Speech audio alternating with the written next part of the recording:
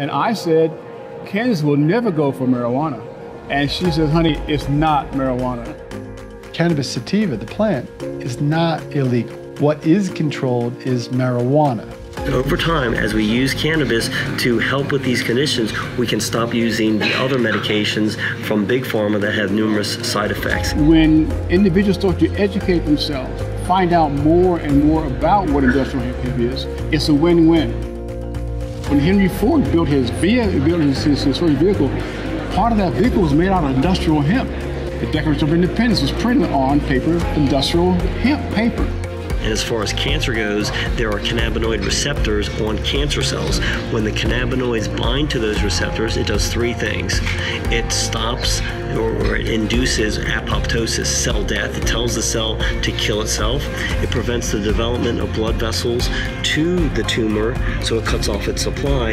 And the most important, it prevents metastasis. So this is the benefit of cannabis for tumors as well as for the other conditions we touched upon.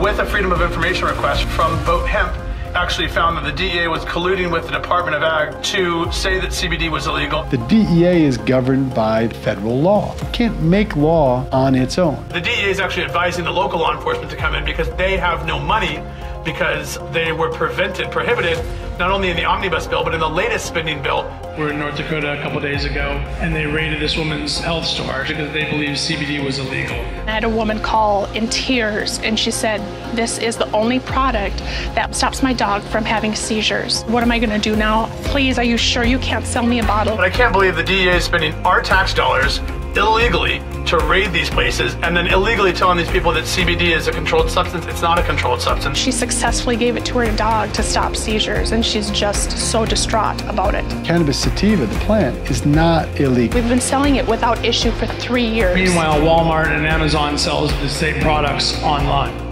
When individuals begin to realize the benefits, the health benefits, how can we go wrong?